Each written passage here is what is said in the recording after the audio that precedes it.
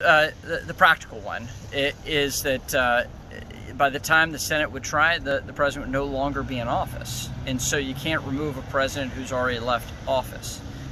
So purely on a practical basis, that was my thinking.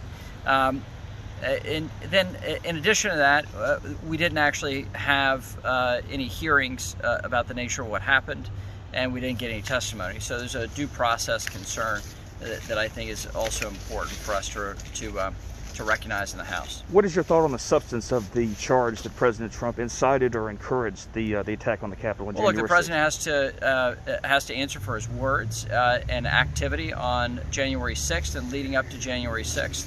I believe our elections are very important here in the United States. That the vote of the people is sacrosanct and essential in our